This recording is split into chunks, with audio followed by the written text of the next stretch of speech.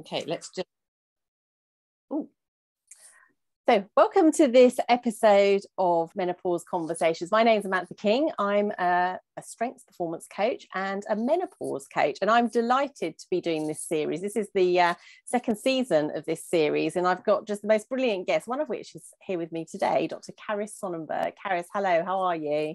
Hello, I'm very well. Thank you very much for having me. Oh, no, you're really, really welcome. And Carys and I have met each other on Instagram and LinkedIn, and we finally got in touch. We had a lovely conversation a little while ago, and we thought it would be a really good idea to get Dr. Carys on to talk about a topic that I think will just fascinate so many people who are going through the menopause transition, people who are nowhere near it possibly, and those supporting people going through the menopause transition, because we're going to talk about the effects of hormones on our brains. And I just think this is going to be such a fantastic topic. So Dr. Carys, welcome to this menopause conversation and to have this topic with me.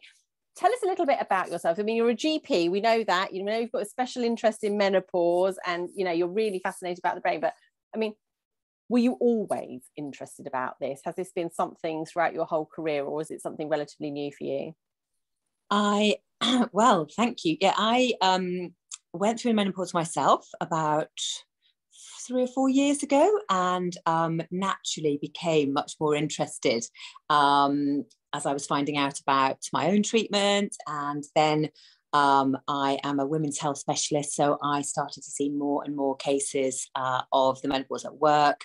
And then I fell over, injured my knee in February, and during that healing process of my knee ligaments healing and post-operation, I started to think, right, I'm really going to get to grips with this now and sort out my protocols for work, and then became increasingly fascinated about the effects of the hormones and did a lot more research into it. So, and it's absolutely helping me deal with my women who are progesterone sensitive. I'm much more able to pick up on those women that struggle to take a contraceptive pill through their whole lives, and those women in whom we give HRT and it doesn't suit them. So really getting in to the symptoms that women may suffer from, without really realizing what it is that's wrong, and not just saying to them, well, okay, well, if you feel that way, we'll try a different pill or we'll try this instead, but really truly understanding why we need to do that. And I think the more you understand the actual menstrual cycle and those people who might not be ovulating and why those symptoms might be happening or what effect progestogens may be having on them, it makes practicing as a women's health doctor so much easier when you really, really truly understand what's going on, what the hormone is actually going to the brain to do, how it acts as a hormone, how it affects the neurotransmitters in the brain, how it can affect your feelings. So yeah, really, really fascinated. The more you look into something, the more incredible it does it seems. So yeah, I've really enjoyed it. Absolutely. And yeah, very enthusiastic about that part. Oh, and you for a long time. and you so are, which is why we're going to put your contact details at the end. But I would honestly encourage anybody to look up Dr. Carys Sonnenberg on LinkedIn and Instagram, particularly because you are amazing. I know you've got a Facebook account as well, but you just make the complex simple, and that is no mean feat, because there is so much information out there. But I love seeing your visuals, because you take complex elements and you break them down into really simple, manageable, bite-sized bits that people can go, okay, I get that bit, give me the next bit, you know. and knowledge is power, isn't it? Really. Yes, it really is. And like you said there, when you were sort of dealing with your own, you know, situation in your own ligaments and things like that, you know, it does make you feel like, okay, now I know why it's important to do X and Y. Whereas we don't want our patients to be passive in this process, do we? So one of the things we thought we could do today was we'll do like a real 101 on hormones. And because you're the expert, you're going to do an amazing job, I know, of helping explain, okay, what are these things called hormones?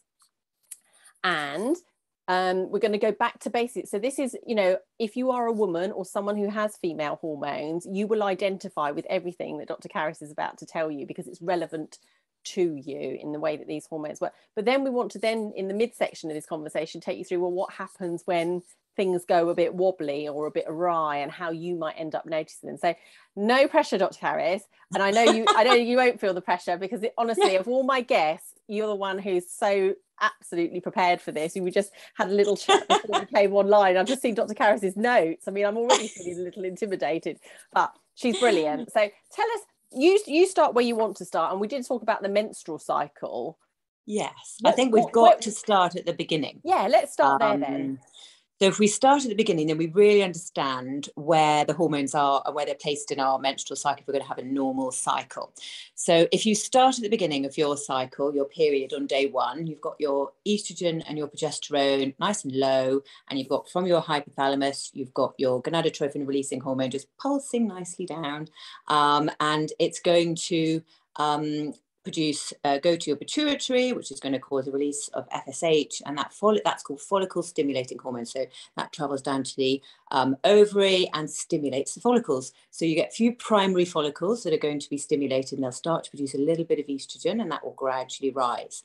So as the estrogen gradually rises, it has a negative feedback on the brain. So everything's sort of gently low.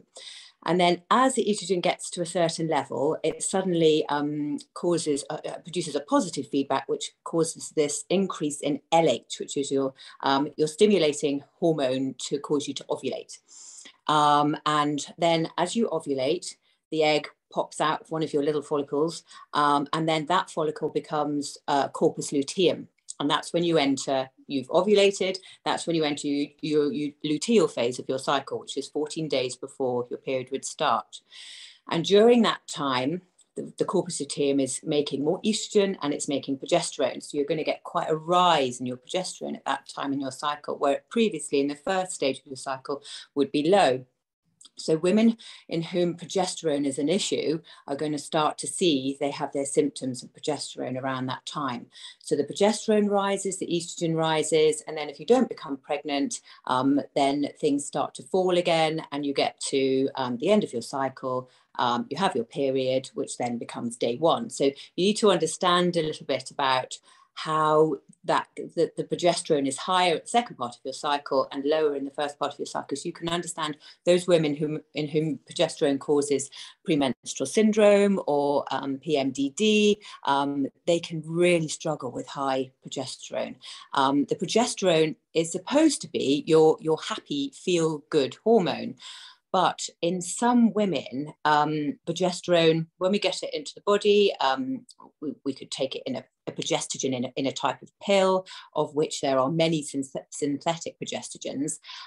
We take it into a body and it's metabolized into something called allopregnanolone. And some women, it's now thought that some women are actually sensitive really just to the progesterone, either their own progesterone. So progesterone is something that you make and something that you can take in the form of utrogestan. The rest of the synthetic progestogens are slightly different, but similar-ish. So they're all metabolized into allopregnanolone. That pops up into the brain, goes to your GABA receptors. And in some women, it affects the GABA receptors in a way in which it makes them feel awful, really anxious, unwell, bloated. It really affects their mood in the brain, causes them to feel very low. And those women specifically can be very sensitive. About 20% of us are very sensitive to progesterone or progestogen, and they think it's because of the allopregnanolone. There are two the more research you do, the more you realize that lots of people have lots of ideas, and you think you've understood it, and then someone comes in with a new study that tells you something completely different. So currently at the moment, that's what the thought is, which is really interesting, because you don't realize that the hormones themselves are hormones. So they are sex hormones released from our ovaries. They go all around the body. They have massive effects on the brain. So they can be involved in glucose regulation. So they can be involved in proliferation of nerve cells. They can stop the death of cells. They can be involved in enzyme production that changes free radicals, that they can be involved in myelinization, which helps speed up nerve impulses. So there's so many effects that these hormones can actually have upon our brains. And they can also go to the synapse and increase the amounts of neurotransmitters that send messages to different parts of our brains, giving them different actions, and they can decrease the breakdown of those neurotransmitters. So then they're not just simply hormones, they really do affect the whole part of the brain. So you can understand that when you're menopausal, perimenopausal, even having periods, and you start to think, gosh, I can't remember that. I can't think clearly. I feel low and anxious. I feel these things are happening to me. That's what's happening. The hormone levels are changing, all the signals in your brain. So that's why things become more difficult for you, right down to the nitty gritty. So I think if people really do understand that, it makes it easier for them to understand the treatment that they're taking and exactly what that's for, rather than just being given a medication and taking it and not truly understanding what's going on. I think it's really important everybody understands what's happening in their body, because then it gives them much better insight in how to help themselves. Yeah, it's so true. It's so true. And I am one of those people, in that when I was in my 20s and 30s, I used to have really bad acne. So, quite estrogen dominant, probably quite androgen dominant. And so I was put on a number of things, and in the main, most of them I didn't tolerate. I mean, I didn't know that then. I mean, that's why this conversation is so helpful, because people who are pre-menopausal, so before any of the menopause gets going, this would be helpful, because if you know and you suddenly feel not so great in the second half of your cycle, or you've been switched on to something, that's telling you something. That's really helpful information. And so I used to take something called Dianet, which was to help with acne, and that was fine. Some years later, I then tried it again, and it was totally toxic to me. And all synthetic progestogens now I can't take. I feel so down. It's joyless. Really, is the only way I can describe it. I feel totally joyless. But the one thing I can take is Utrogestan, which is the progesterone. And that is really good for me. So, and you're right, and nerve function, it's like piecing all these bits of the puzzle together. And like you say, if you suddenly think, I've got more bladder sensitivity, an urgency to pee, who knows? That could be because of, your hormones fluctuating, your progesterone isn't quite right, it's not protecting your nerves, you get very sensitive. It's all of these things. So never to sort of write off a symptom as thinking, well, it can't possibly be related. You and I both sort of recommend keeping records, using things like the Balance app, take notes, because that information is hugely useful if you present yourself in front of a doctor or menopause specialist, to sort of talk about that. So you're absolutely right. Knowing that menstrual cycle, knowing what good looks like for you, and just to reiterate that PMDD is premenstrual dysphoric disorder, and literally I have done I'm about to do a second video, but I've done a video on my YouTube channel, and it can be really heartbreaking in terms of the fallout of that. People do have suicidal ideation, people do feel very, very low and very depressed, and I suppose that's the thing we must mention as well. A lot of people present at their doctor, possibly maybe the doctor isn't aware, menopause trained, but have very similar symptoms to depression and anxiety, don't they? And as we know, terribly high numbers, people being put on antidepressants, when in fact it's actually hormone. Menopause. So let's get, shall we get into then talking about, so let's talk about some of these effects on the brain then, when we think about those roles of hormones. And if we talk about, neurotransmitters, first of all, what is a neurotransmitter? So it's like a signal that comes between one nerve and another. So that's how they would communicate with each other. So you have, we'll talk about 4 of them today. There are others, but these are the 4 that I looked at. And so for example, you've got GABA, which is your one of your neurotransmitters, and it's your calming hormone. So it will make you feel less anxious. It will improve your mood, and it's also involved in motor function and vision.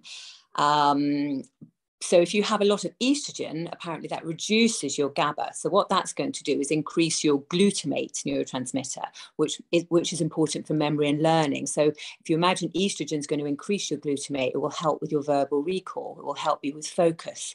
So those women that find brain fog, difficult at work, they find it difficult to concentrate through reading through documents, to remember people's names, names of drugs I particularly found really difficult to remember. That's what was happening there. My estrogen would have been dropping and my glutamate would have been reducing as well, giving me less memory, less learning skills. Progesterone reduces your glutamate, but it will apparently increase your GABA. So it will calm you.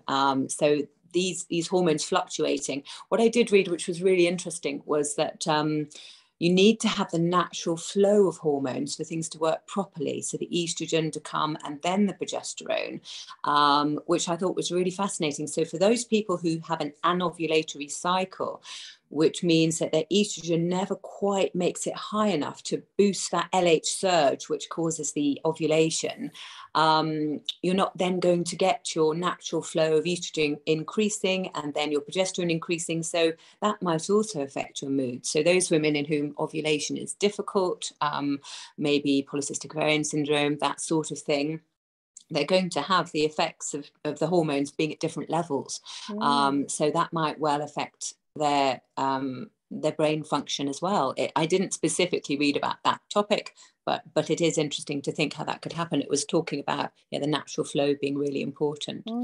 And you've got the effects of estrogen on dopamine. So high estrogen increases your dopamine, which is your pleasure hormone, your addiction hormone, gives you motivation. Now, interestingly, progesterone has two effects on that. So it's what's called a bimodal effect, which means that sometimes you have high progesterone would increase dopamine, or low progesterone or high progesterone would decrease dopamine. So it can be difficult to understand how these hormones actually do it and why they do both. I don't know. But it's an interesting thing. Serotonin is the same. Progesterone has a bimodal effect on serotonin, which is your well-being and happiness hormone. That certainly helps with your sleep. There's a lot of receptors in your gut. So digestive system regulation. So estrogen will increase your serotonin, which gives you that feeling of happiness and well-being, and it helps your sleep, which is why when we're menopausal, the lower estrogen reduces the serotonin, which can affect your brain. So you may not feel quite as happy as you used to, can affect your sleep. So you may be waking at night sweating, and that's not necessarily to do with this hormone, but to do with the hypothalamus and the temperature control. But you may also have digestive system problems because many of the serotonin receptors are actually in the digestive system, maybe 90%. So therefore you may find that everything slows down a bit, and you then find that you have quite like IBS type symptoms. You get windy, you may be constipated with diarrhea, with abdominal pain, and that all could start to, and that's the effect of the estrogen, reducing estrogen on reducing your serotonin. So that can really affect some women, particularly the brain and the gut, which obviously we know love each other. They have this romance together. So, and I was just thinking, because actually I saw someone put a post on Instagram today, and I see it quite often about women saying, "Oh God, I'm just so constipated," and because the estrogen gives that sort of muscle tonality and that that ability for things to contract well. And if you think, our gut's just one long tube, isn't it? Really, and if it's not able to contract in that way, because we lose muscle tone anyway, and that would affect your gut and your bowel. But I think it's so interconnected, isn't it? I mean, we know estrogen's got more than more than 350 functions in the body. So a drop is going to show up in lots of places, isn't it? And I think what I found quite interesting, what you said there, was that certainly with weight, it is a complex system, isn't it? What the brain is telling the gut and vice versa, and knowing how GABA actually goes backwards, doesn't it, from your gut up to your brain. So if we're not really looking after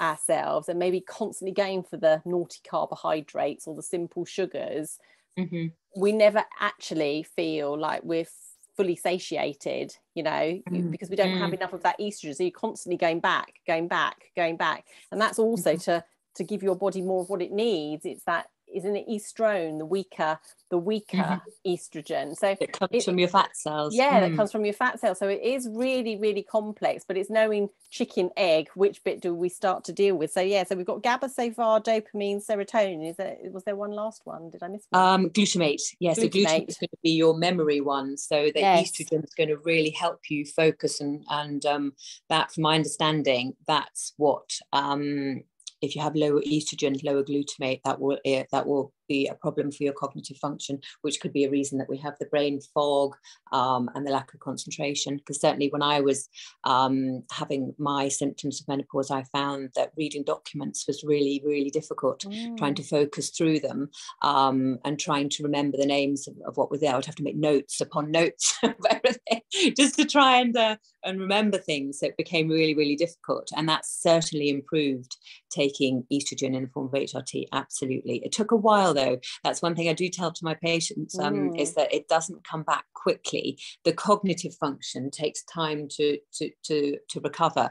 And what I did read, which was interesting, there was I know now we're discussing with women that actually the benefits of taking HRT are there if you give it within the first 10 years, particularly for cardiovascular risk. It reduces cardiovascular risk. But what I was also reading is that the brain, once you have been deficient in estrogen for over about 10 years in the brain, giving it will not improve things with the cognitive function, because the brain forgets how to use the hormone, which was really, really fascinating. So another reason to make sure that if you have your perimenopausal symptoms, you start to think about what you might like to do, because there's no right or wrong. It's got to be right for you.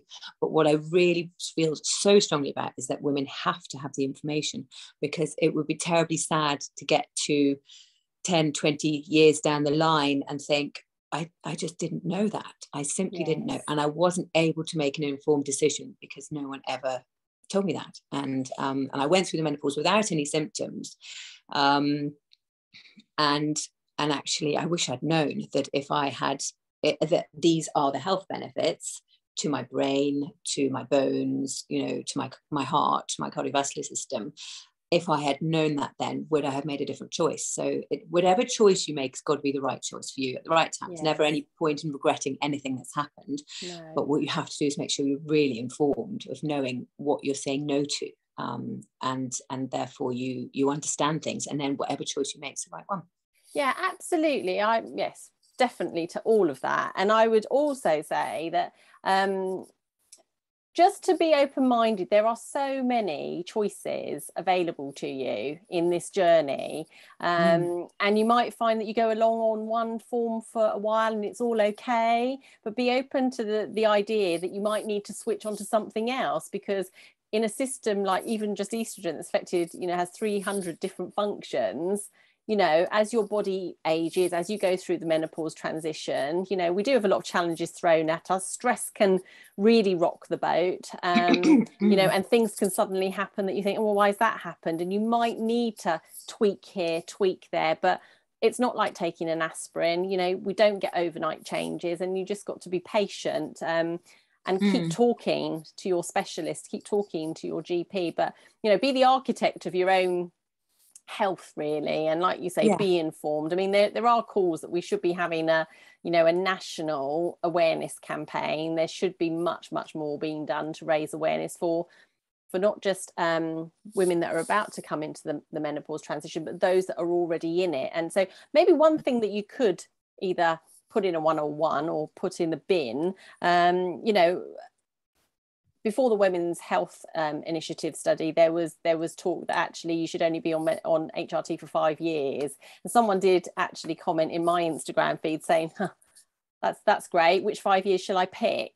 What can we say to put that to bed now? Obviously, knowing all that we know now. So is that still the case that you can only have it for 5 years?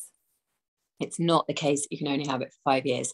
So you can have it for as long as you want to have it. You need to have a discussion each year with your doctor. And it really is your choice. There are the risks we assumed were much higher for breast cancer. And I know that prior to the last 2 or 3 years even, we were saying to women, you know, you really have to come off this now. This is the time, you know, it's too risky for you, because we were frightened. You know, as a doctor, you genuinely would never do anything to harm any of your patients. You would always really try and inform them. You would never give them anything that you thought was going to harm them. So to prescribe HRT to some of my ladies who were in their 70s, who were absolutely adamant they were not coming off this stuff, I would feel so uncomfortable about it, really, really awful. And then I realized, you know, this is patient choice.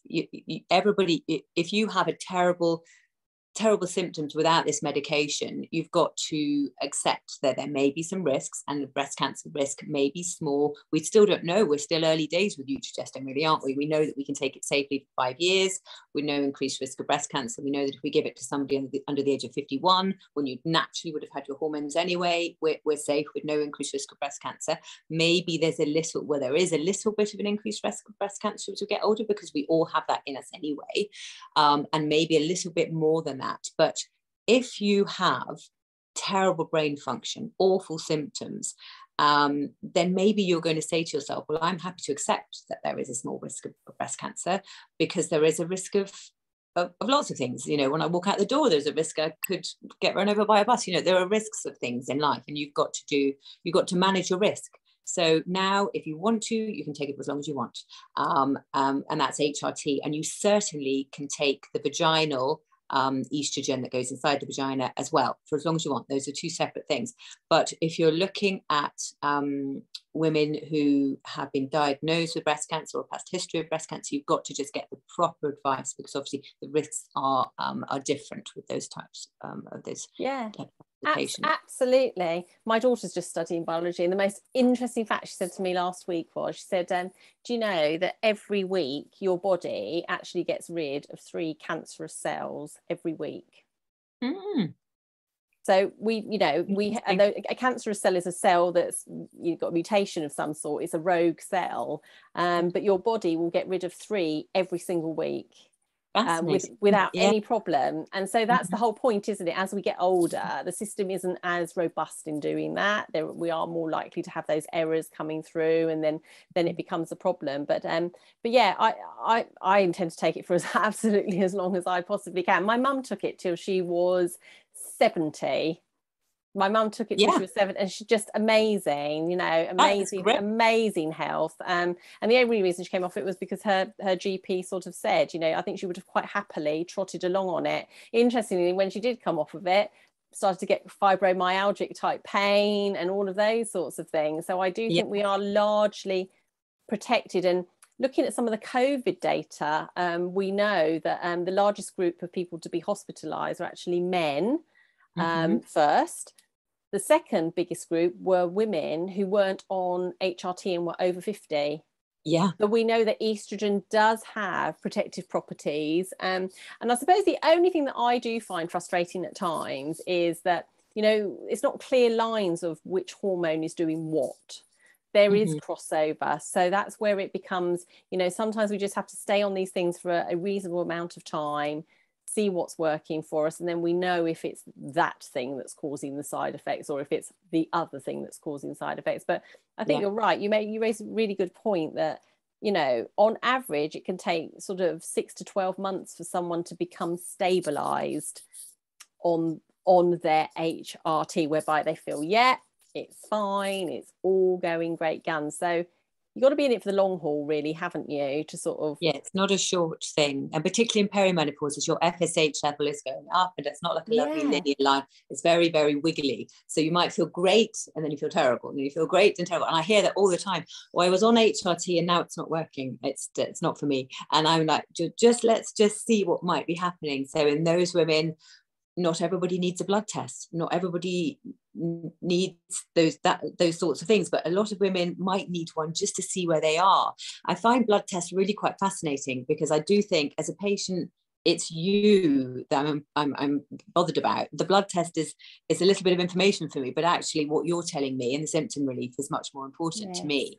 So in some women we do the blood test, and it's really very low, you know, because women are a bit nervous to start. So when I give them the gel, they might go, I've used it, but only one pump. Don't worry. And I'm like, I'm worried that you think that you should only take one pump. So I clearly haven't explained it properly, because we all absorb gel so differently through our bodies. And women have such a worry about, is it too much? You know, should I be on 2 patches of 100 and I'm not, my estrogen level isn't quite enough? And I said, honestly, that yes, you do. That's what you need. Whereas I've got another lady who had 2 pumps of the gel, and she started testosterone, and she's obviously a super absorber, so everything went sky high. So we had to say, I don't think you need testosterone. These levels are really super high. So we all absorb things differently. So some of us are going to need 1 pump, others will need lots of pumps, and then you might need to reduce the dose as you get, you know, you may have more symptoms, things will change for you, and once you've been through the menopause, it will be a lot more stable. Yeah, and that's the thing. I think one of the most fascinating things I remembered picking up in information is we still do have our background level of hormones, you know, your natural own reservoir of hormones. And I sort of was explaining it to my daughter the other day, and I said, you know, when you're in your 20s, it's like you've got the Atlantic Ocean in terms of equivalent of hormones available to you. You know, you get to your 30s and 40s, it's a bit like Lake Como in Italy, you know, it's a bit like that. And then you get to your 40s, 50s, you're sort of talking more like the pond in the back garden, if you're lucky, and then a thimbleful at the end. But you've always got something there. And you know how when you look at water, you know, if a big gust of wind came across, it would cause ripples, wouldn't it? And that wind in our lives can be things like stress. It can be things like not sleeping well. It can be not looking after yourself, not exercising, not eating well. But these things can all cause ripples in that base layer. You then come and add HRT on top.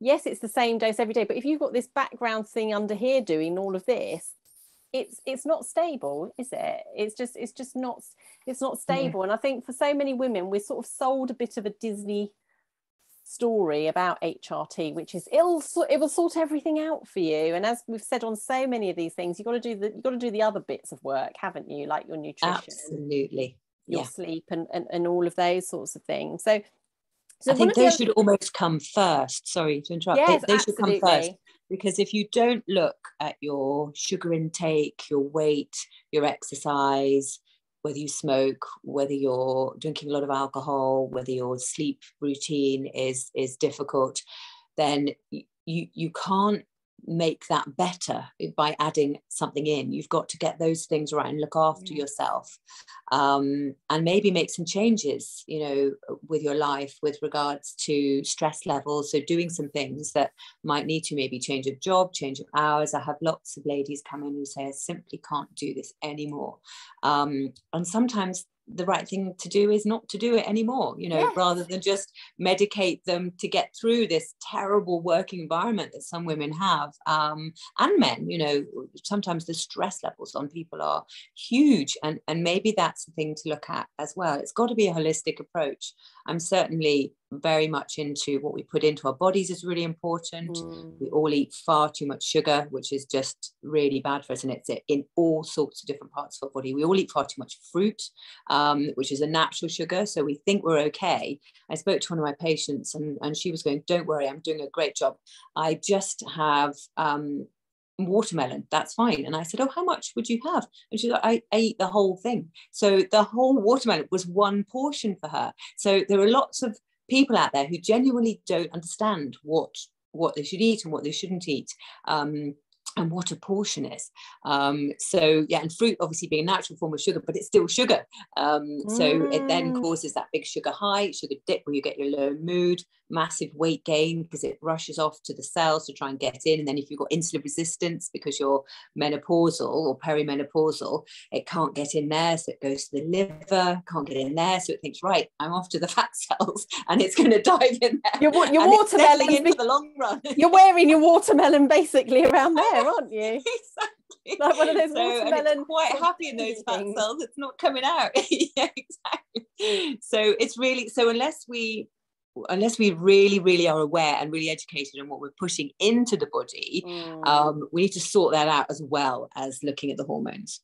Yeah, absolutely, because that's a really big one, I think, you know, the whole the nutrition side of it, and those sort of micrometrics, but are really actually macrometrics when we think about them, because of the impact that they have. And you know, I know if I get a bit stressed, I'm heading straight for the sugar, and my hand's on the cupboard before I've even realized. And I'm sure I'm not alone in that, but the reality is my body can't cope with that any longer. And you know, even things like the type of exercise I do to try and shed weight has become really important. You know, HIIT workouts don't work for me. They make me keep hold of my weight. You know, walking, that's brilliant, but things like having protein, you know, my body's screaming at me to have toast and marmalade and all sorts of things in the morning, but I'm having to fight that and have more protein and stuff. So it is it's constant re-education, isn't it? But you're right, at a time where we haven't got the wherewithal to do it because we're sleep deprived, we feel exhausted, I haven't got the brain cells to do my job, let alone do all this other stuff. But that is really interesting. And in my role as a menopause coach, I do tend to say to women, first of all, we'll talk about all of it, but let's see where the stress is in your life first of all, because actually if HRT is going to work, we want it to really work. So let's get the stress sorted out. And that's probably a really important message for people to think about here, which is that you know, stress can present in terms of how we function neurologically, can't it? You know, and it's quite a few of the symptoms of the menopause as well are stress related, if we read down those things with the anxiety. And so it's really important. Stress has got such a detrimental effect on all parts of the body and how it functions, so it's really important to try, if possible, to reduce that down. But it is difficult when you're, you know, particularly when you've got young children, you're trying to balance your job, your family, you may have money issues, you know, you could have housing issues. There are so many parts of the world and that give us stress at the moment. And working out some ways, meditation, you know, having some time on your own, that's all great. But if you've got 3-4 toddlers hanging around the house, you're not going to be dashing off to meditate. I don't know where people fit that in, but or if they do, they've got to have a really great support network in order to say, look, you know, could you please take the children while I go and do this? Because inevitably, you know, women as they progress into perimenopause are going to have children of a young age now, in their 40s, some in their 30s, some younger than that. So it's trying to have that time to really, and not looking on that time as being a luxury. Because often if I read a book, I think, oh, should I be reading this book? You know, I've got loads of other things I need to do, and I'm actually just sitting here reading this book. But it isn't a luxury to do that. It's a necessity. And I think it doesn't matter how long you've got, but it just should be some time for self-care. And it shouldn't be that self-care needs to be at the bottom of the list. No, that is so important. That's lovely that you said that, because you're right, actually. I mean, I became perimenopausal at 36. My daughter was 3. Gosh, yeah.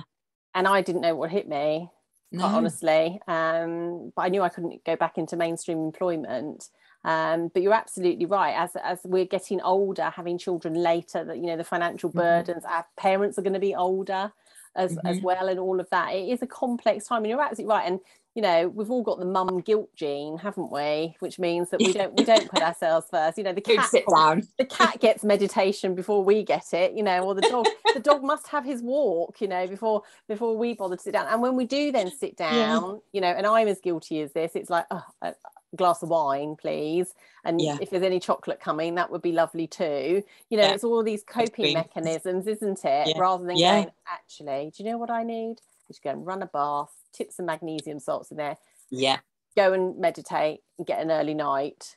And actually I am becoming more like that. I've, you know, the party girl is going to have to hang up her dancing shoes, because I've realized I'm so much better when I give into it. And that's quite hard, isn't it? Because you almost feel like giving in is giving up, but it's not actually. No, it's looking after yourself and realizing, you know, that when it comes to, if you have too much to drink, that affects your GABA. So your GABA will really will reduce. And if you haven't got your calming effect, you've got your anxiety. So hangover definitely affects neurotransmitters as well. And the alcohol leaves you feeling with low blood sugar and feeling really awful the next day. So yes, it's really important, the older we get, to look after our bodies in every way and have the support to do it, sort of, so that you know that it's not something that you should count on as being an added extra.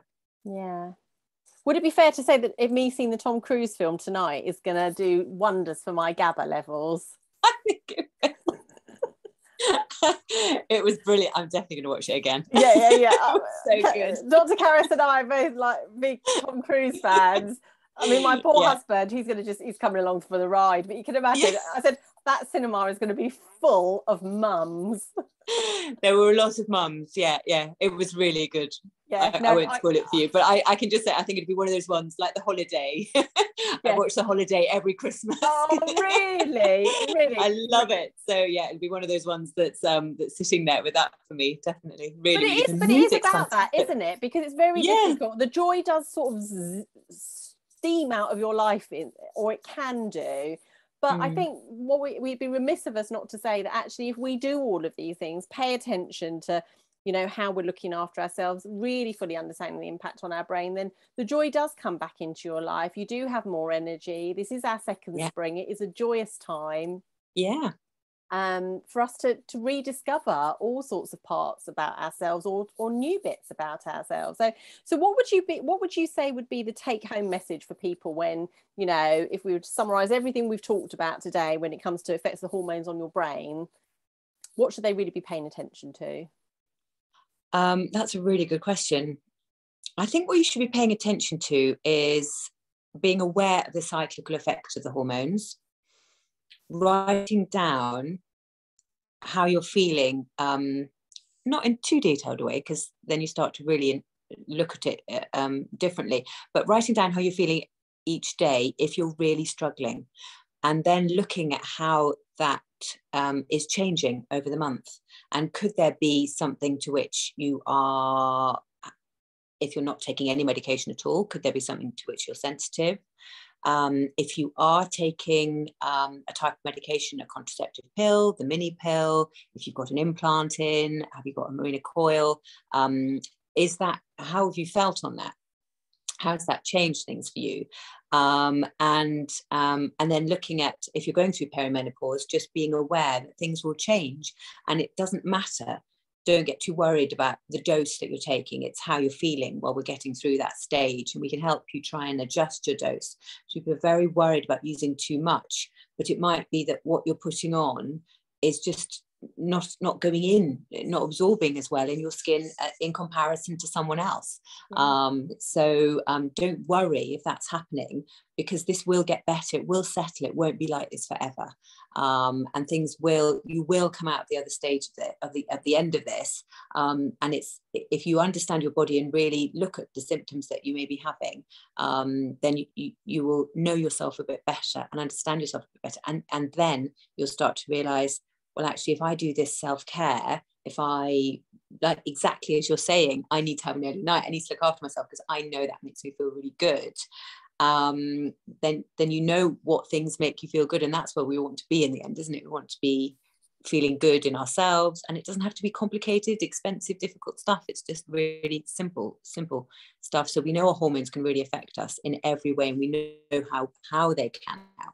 So we can then make a decision, an informed decision of whether we want to take hormones or we don't want to take hormones. And if we don't want to take them, then we may understand that we've got to get through this period of time.